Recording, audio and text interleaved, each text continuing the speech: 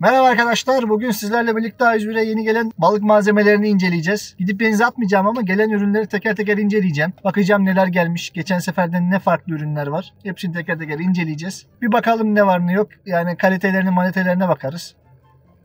Yani anlayabiliriz yani kalitesinin nasıl bir şey olduğunu arkadaşlar. Bakalım neler gelmiş. Hadi bakalım gidelim hadi. Evet arkadaşlar, aldık malzemelerimizi.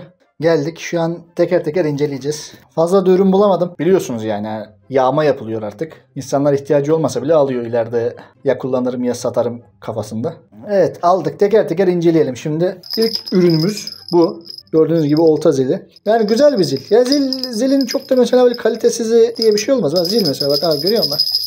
Yani işe yarıyor mu? Yarıyor. Tamam. Daha ne olsun. Her türlü işimizi görüyor. Accent marka. Accent Fishing. Ya güzel ya. Benim hoşuma gitti. Burada da açılmışı var. Evet. Gördün mü? Sırf şu ses için balığa gidenler var mesela. Ben bu sesi duymayalı mesela 2-3 ay oluyor. Arada sırf sesi unutmayayım diye alıyorum böyle, arada parmağımda sallıyorum böyle. Arkadaşlar balık yok da ondan, yani eski izleyenler bilir. Şimdi teker teker söylemeyeceğim. Yeni gelen adam demesin sonra oğlum ne alakası var falan diye. Balık tutamıyor mu diye. Balık tutamıyoruz demeyelim de balık bize gelmeyi tercih etmiyor diyelim. O yüzden arkadaşlar şimdi bu videoyu da çektim. Niye çektim? Çünkü arkadaşlar 4 ay önce bir A101 videosu çekmiştim. 4 ay önceki A101 videosu hala her A101'e veya BİM'e veya herhangi bir markete balık malzemesi geldiği zaman o video izlenmeye başlıyor. Arkadaşlar hani bir mantık hatası var. Hani 4 ay önce videonun yüklendiğine bakmadın. Tamam, bakmadın. Ama arkadaşım mesela normal şartlarda bugün balık malzemeleri markete geliyor. Yani bugünden sonra alsam alabilirim. 2-3 gün önceden videolar izlenmeye başlıyor arkadaşlar. Yani hani benim için sıkıntı değil. Benim hoşuma gidiyor izlenmesi de. Kandırmış gibi oluyorum böyle de hani. Geç sanki yapmadığımız şey. Ben severim öyle insanlara balık göstermeyi. Mesela şunun gibi. Gördünüz mü? Ben bunu çok yapıyorum. Neyse arkadaşlar, geçtik diğer şeye. Rapalamıza.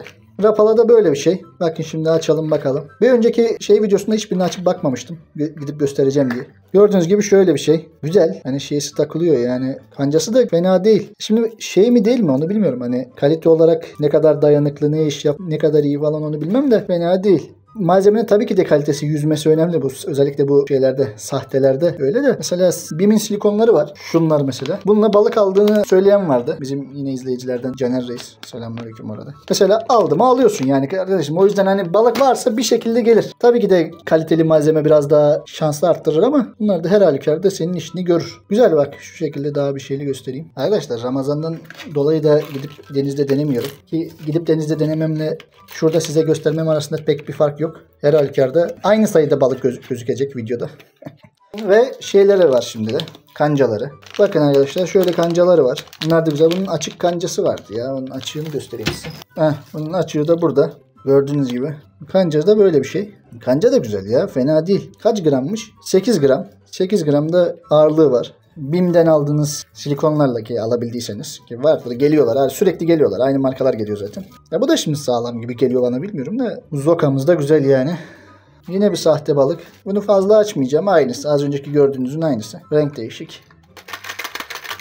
Yine kaliteliye benziyor. Yani şimdi boyut olarak biraz ufak. Evet. Normal mesela şöyle göstereyim. Bu alttaki BİM sahtesiydi. Bu da üstteki de A101 sahtesi. Yani boyut olarak ufak. BİM'den aldığımız çünkü daha bir dalarlı. Ağzından da anlayacağınız üzere. Evet arkadaşlar, geçiyoruz. Sahteler bunlar. Kısacası fazla da abartmayacağım. Bu çantayı da A101'den aldım. Çanta da kullanışlı. Şimdi de geçtik diğer bir ürünümüz olan balıkçı kancasına. Balıkçı makasına. Gördüğümü okuyamıyorum ya. Baktık, çıkarttık. Bunu üçün birazcık denemiştim. Üzerinde biraz sülünes kalmış hala. Güzel ya, bu da fena değil. Yani 40-50 liralık makaslarla aynı işlev işte. Daha bir kaliteli mi derseniz ben pek de zannetmiyorum. Mesela benim şu artık paslanmış yadigar var. Çok bir fark var mı aralarında diye sorsanız bilmiyorum. Yani sorsanız ben de size sorarım, bilmem var mı yani bir şey mi gördünüz diye. Yok ya, fazla da şaka bir yana fazla da bir fark yok. Ya birazcık daha sağlam. Yani böyle bir tık daha sağlam. Bu mesela böyle yanlara doğru açılır ya biraz böyle zorladığınız zaman. Ya bunun da öyle fazla da şey yok çünkü hani biraz daha kaliteli dedim. Şurası çıktı arkadaşlar. Lan şuna bak, videoyu çekerken kendi kendime şey ettim. Ya çıkar ya, çıkmasının bir şeysi yok çünkü çıkması lazım yani arkadaşlar. Bıçak değişimi vesaire olması için yalan. Tabii ki öyle bir şey yok. Çıkıyor yani zaten şey değil. Bağlantı noktası yok burada gördüğünüz gibi. Yani oradan çıkabiliyor. Bir diğer ürünümüz olan hiç denemediğim balıkçı pensesi. En çok isteyerek aldığım şeylerden bir tanesi. Diğeri de tutamaçtı ama tutamacı bulamadım. Balıkçı pensesini niye istiyorum? Çünkü hani balığın ağzına kanca vesaire kaçabiliyor ya. Onu alabilmek için ağzından. Çünkü sevmiyorum yani. Hayvana eziyet etmenin de bir manası yok. Zaten tek tük balık çıkıyor bizim burada. Yani 180-200 atışta bir tane balık vurursa vuruyor. Yavru mırmırı falan. O yavru mırmırına da eziyet etmek istemiyorum. Bir daha gelsin ayağa alışsın diye. Bu şekilde böyle bir asma kancası var. Hani belinize vesaire asmak için. Yine aynı şekilde Extent marka. Bu da güzel kaliteli bir şeydir diye tahmin ediyorum. Arkadaşlar ben de denemedim sizin gibi.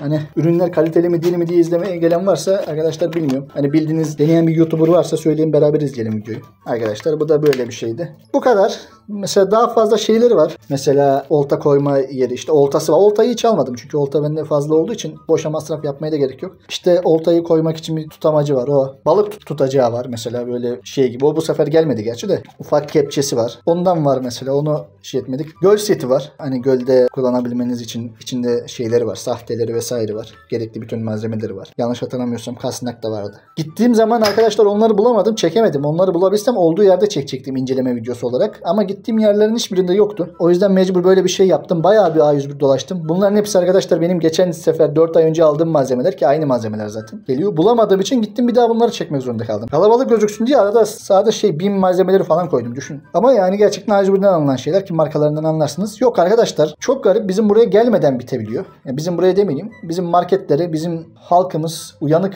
halkımız daha satışa çıkmadan bitiriyor. Yani zaten mesela normal satışa 28'ine çıkacak ya 27'sinde bitmiş oluyor. Tanıdıklar onunla bunlar veya biraz işte sıkıntı çıkararak gidip bir şekilde adamlar işlerini hallettirip önceden alıp topluyorlar. Bize de bir şey kalmıyor. Ben bunları aldım ama gerçekten sabahın köründe kalktım. Daha marketler açılmadan önce. Gittim teker teker yani bütün ya benim çevremdeki bütün A101'leri topladım bunları bulabildim. Bulabildiğim şeyler bunlar. Bunların hepsi de şey değil ha A101 malzemesi değil. Bak dedim ya şunlar A101 malzemesi. Bitti. Bulabildiğin şeyler bunlar. Bir de şu var. O yüzden arkadaşlar bu da böyle bir inceleme videosuydu. Sonunda niye şikayet ettim bilmiyorum. Kime ne faydası var şikayet etmemin onu da bilmiyorum. Ama ettim artık. Yapacak bir şey yok. Evet inceleme videosu oldu. Kanal boş durmasın diye video çektim bu arada. Şeyle bir alakası yok. O yüzden böyle bir kısa video olarak yapacağım. Kendinize iyi bakın. İlerleyen zamanlarda inşallah kamplı balık tutma videosu yapacağız. Zaten bir önceki videoda sözünü vermiştim. Yavaş yavaş ilerleteceğiz inşallah. Şu an Ramazan olduğu için fazla video çekemiyoruz. Abone olmayı unutmayın. Kendinize iyi bakın. Hoşçakalın. Hadi bakalım.